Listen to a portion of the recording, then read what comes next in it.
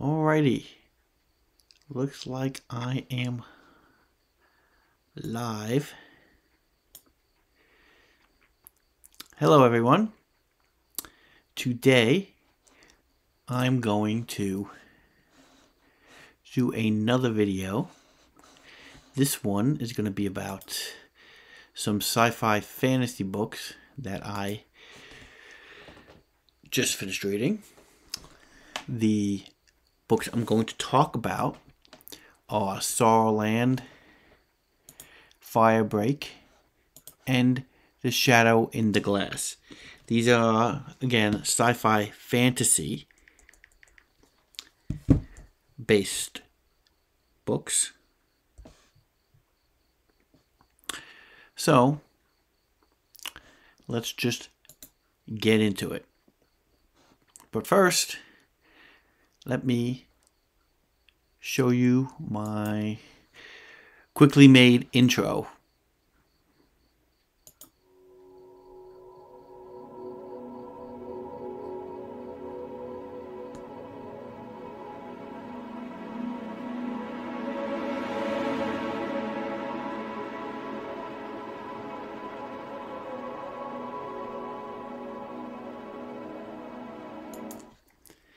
And I'm back. So,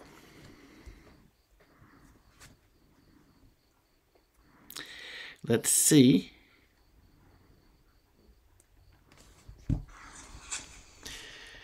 what we can talk about here. Alrighty, so first book I'm going to talk about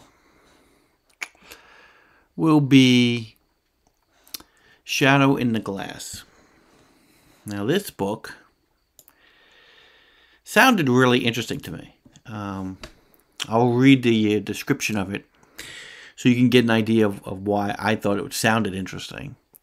A deliciously gothic story of wishes and curses, a new dark fairy tale set against a Victorian backdrop full of lace and smoke. Once upon a time, Ella has wished for more than her life as a lonely maid. Now forced to work hard under the unforgiving, lecherous gaze of the man she once called stepfather, Ellie's only new refuge is in the book she reads by candlelight. Secreted away in a library she isn't permitted to enter. One night, among her beloved books of far-off lands, Ella's wishes are answered. At the stroke of midnight, a fairy godmother makes her an offer that will change her life. 7 wishes, hers to make as she pleases, but each wish comes at a price, and Ella must decide whether it is one she is willing to pay. A smoldering, terrifying new spin on Cinderella, perfect for fans of Laura Purcell and Erin Morgenstern. Okay, so this sounded interesting to me. Honestly, when I first read this synopsis, I thought, oh my god, this is really cool. I mean, because I like basically this is like a djinn story. I like that kind of story. I like the whole wishes thing. When you read the story, you find actually that this doesn't tell you is that the 7 wishes that she makes, once she finishes the 7th wish, she loses her soul. So then it becomes a bargain story, a devil type of bargain story. And, actually, when she actually meets this fairy godmother, or this djinn, however you want to call her, she's actually reading Faust. So that's really where this comes from. And I said, oh, this sounds really interesting. It's a whole gothic thing, Victorian. There's this mage, this lecherous man. I think it's his name is Pengrave. I forgot his name. Something like that. Who gets women pregnant and then just like abandons them. And he obviously takes way advantage of all these other women, and she's worried about the other staff who are her friends, who are co-workers. There's a head housekeeper or head maid housekeeper that actually is not a very good person as well. But the problem I had with this story, and one of the biggest problems I had with this story, let me get this thing back here. Is that this Shadow in the Glass, it's just really, really so predictable. I mean, I'll tell you, like the first wish, and you could probably predict where this is going. Okay, when Ella finds out that she can make these wishes, her first wish is, I want to wish for something small. All right, so she wishes for slippers. And suddenly, she wakes up the next day and there's slippers, I'll say on the chair next to her or something like that, or on the floor next to her. But somehow she has like scuff marks on her hands, or she's dirty and she doesn't know where, how she got that. And did she go out? She doesn't know why. I think you can figure out that every single wish that she starts to make, to try to either free her from this lecherous person, or she went to falling in love with somebody and to try to get happiness with that person, and to try to save her, the other people who work for this guy. Every single wish she has, basically, after she makes that wish, you see that she has different kinds of injuries, or different kind of, maybe there's money missing from her purse or something like that. You can pretty much figure out what's going on, because she has like lapses of memory of like, how did this happen. People start dying from these wishes. So again, you see where it's going. I mean, I think I'm just telling you in basic terms. I think you know where this is going. And the problem with this story is, I'm waiting for the 7 wishes, because the 7th wish is when she's going to lose her soul. Right? That's the 7th wish. So I'm waiting for that 7th wish, but it's like I'm waiting. This is so predictable. And then it's like, okay, well, let's just get to the 7 wishes so then we could see what we all already know is going to happen. And they even screw that up. Yes, the ending is kind of Cinderella type, I guess. But, oh my God, it was not, to me, satisfying, because it's just so predictable. And while I did like the Victorian part of this stuff, it dragged on too. It just was predictable, and it dragged on a long time between wishes, long time between each wish, and you knew where it was going to go.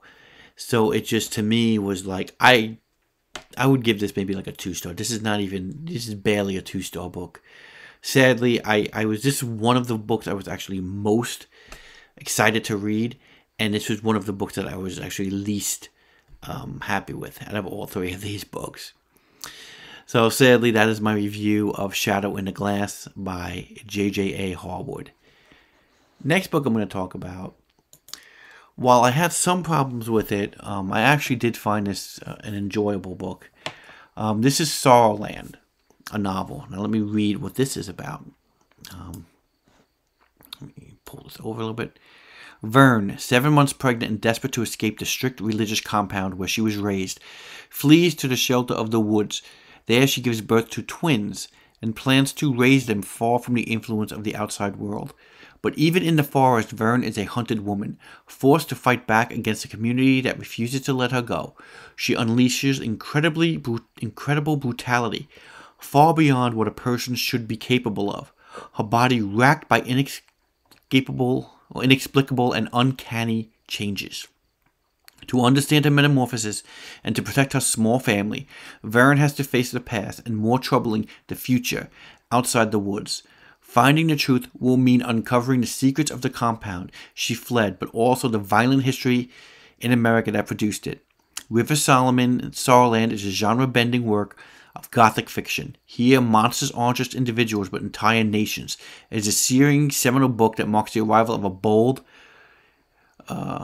unignorable voice in American fiction. Okay, so this Sorrowland,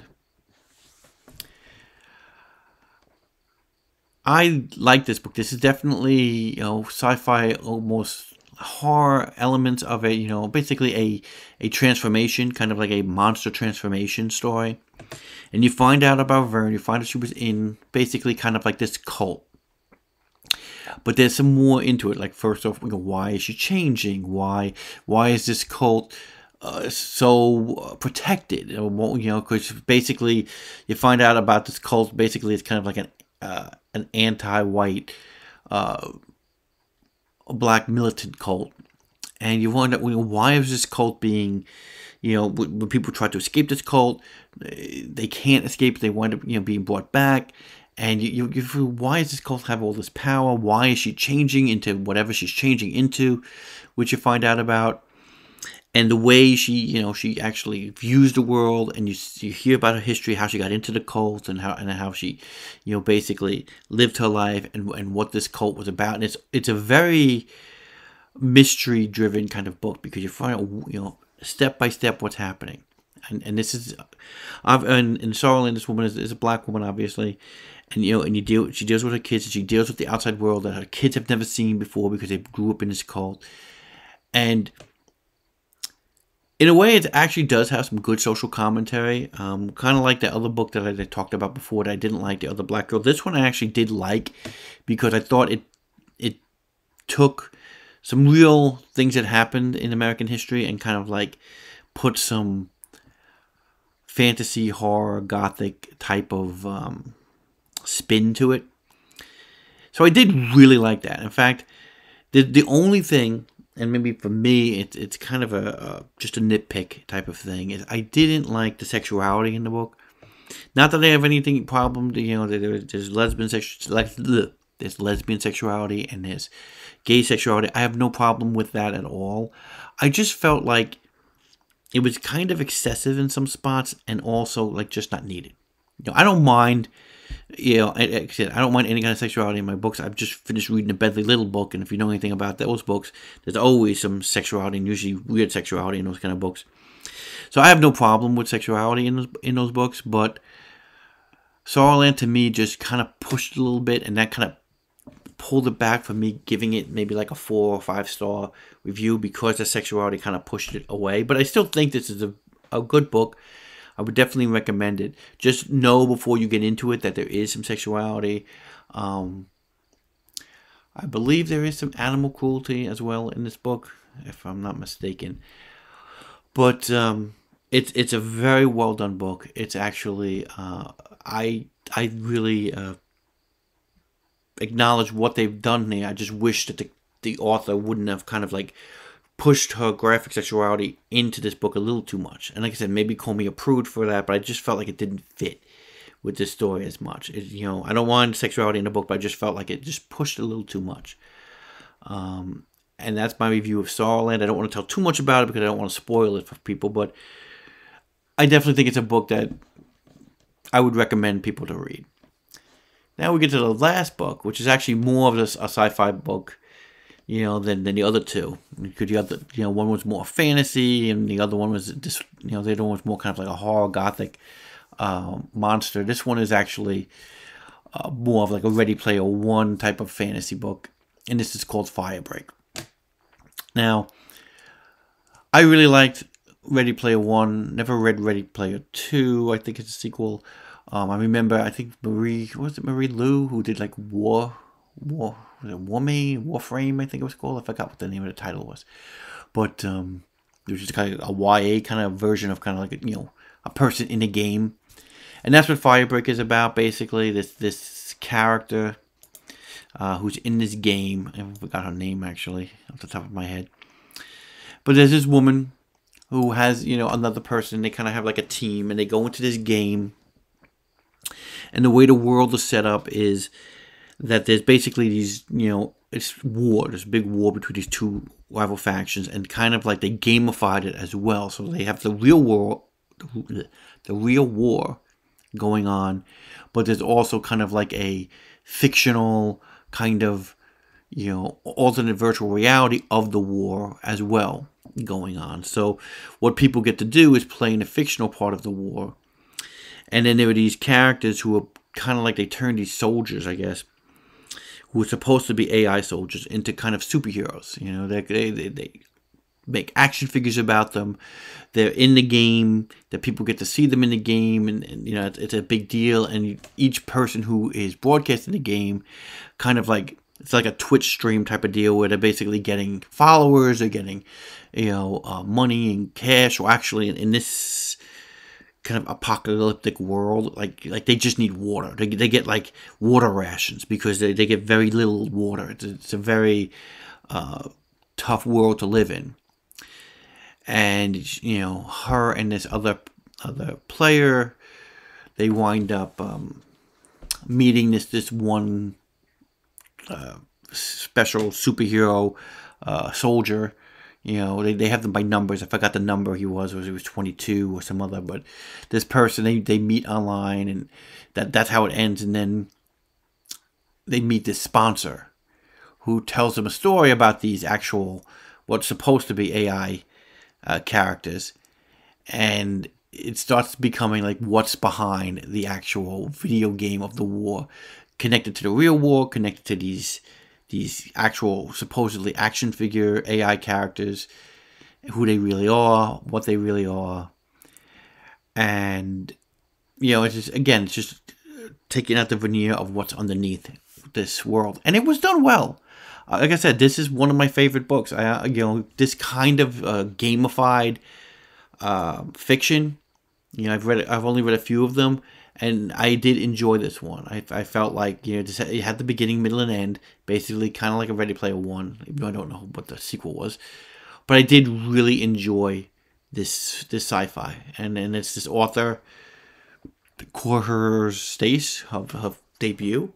And if you like Ready Player One, if you like Warframe, and you like those kind of like gamified type of stories, I think you would like it. It definitely goes through the game world, and then she has to go into the real world, so it's more of kind of like a straddling the both of the real world and the game world. It definitely has a mystery kind of a little bit involved, and it's more of like kind of like, oh my god, now I've uncovered the secret, and now they're kind of after me, and how to protect myself. So it's really good, and the way she kind of interacts with everybody, and the heart that this person shows. And again, if you're a fan of the games too, the way she actually streams and how she actually interacts with people, and this world, this apocalyptic world that was created, was really done well. And again, this is probably one of my favorite books. I mean, it's not perfect, honestly. Ready Player One and maybe even Warframe, it might be a little bit better than this, but it's still a very well done book. I still really enjoyed it. Definitely would give it 4 stars, not 5, but I would give it 4 stars. And again, out of all 3 books that I've read, this is my favorite story. So that is Firebreak by Nichole Kornher. And those are the 3 books that I've reviewed today, that I've just read. And oh, hey, look at this. I have a couple of live chat conversations. Sometimes I don't even look at these while I'm talking about it. So let's see. Hey, haven't seen you in a while. How are you? I'm doing great. And so thanks for the 10-minute book reviews, for commenting on my site here and my videos. And again, when I go live here, I'm just trying to just do these videos really quickly. It's easier to do them without having to edit them. And again, I'm sorry if I'm not getting to anybody's comments right away, because I'm just focusing on the screen here and focusing on doing the book reviews. But thanks again for commenting. And yeah, I'll be doing more videos. I'm trying to do this on a regular basis. I really do enjoy using this Apple laptop, and learning how to use OBS, and learning how to do all this kind of stuff. So besides that, again, if you've seen this video, thanks again for watching. Please like, comment, and subscribe. And I hope to see you soon. So, see you soon. Bye.